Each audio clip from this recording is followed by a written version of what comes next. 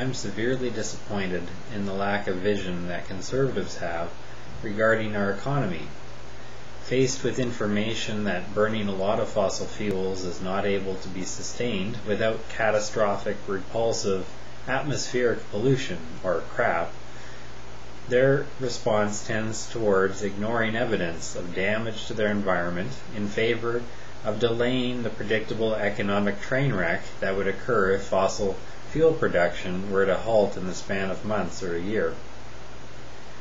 Jobs are being created to create a doomsday device known as the KXL pipeline.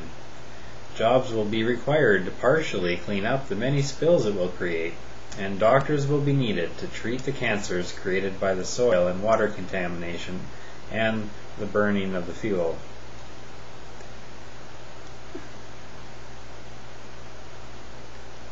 Yet when asked if conservatives would like to wind down fossil fuel production in favor of renewable sources, they answer no, because they can't envision it ever being an equivalent and essential source of power. When you ask them if they believe in higher education, most will say they do, choosing at that time to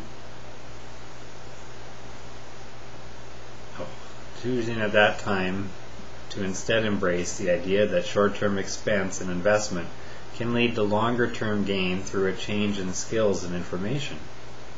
There are plenty of conservatives at schools of business, so why rush into upgrading ethical oil infrastructure instead of renewable energy manufacturing and design?